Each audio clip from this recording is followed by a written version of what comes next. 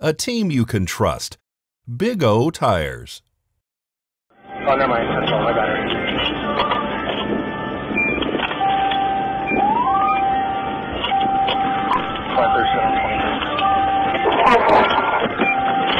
Hey, stay there. Do not run out into the road. Get over here. We got reports that night that there was a pedestrian on the highway, that she had been crossing the freeway, both north and southbound travel lanes. I was dispatched to the call, and I went out there, located her, and when I made contact with her, she ran out into the freeway,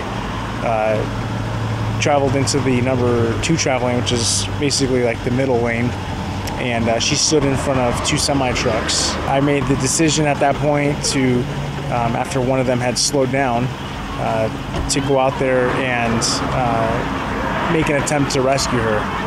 So what happened? Well, when I made contact with her, we exchanged words. I told her not to run onto the freeway, and she turned around and asked me, can I have a drink, actually? And being a trooper in Vegas, I thought she's asking for alcohol. While she's on the freeway, she's asking for a drink? Yeah, it turns out later on that she was asking for water. When I went to go detain her, though, she was really sweaty. It was hot out not hot out, but she'd been running on the freeway for a while, so she was hot, and so she was sweaty, and I was wearing latex gloves, so I went to go grab her, and of course she slipped out of my hands, and that's when she entered into the freeway.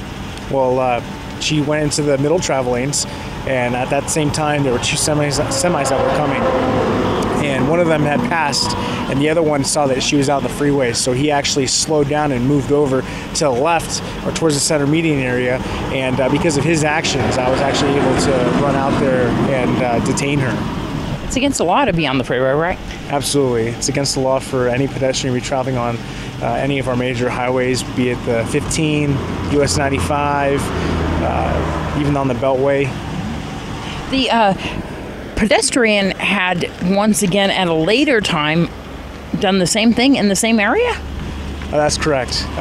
Exactly 60 days later, she did the same thing. Another trooper had stopped out with her, and she once again, when he went to go detain her, she ran out into the freeway, causing him to, risk his life to save hers as well. You've been recognized. Tell me about what's going on there.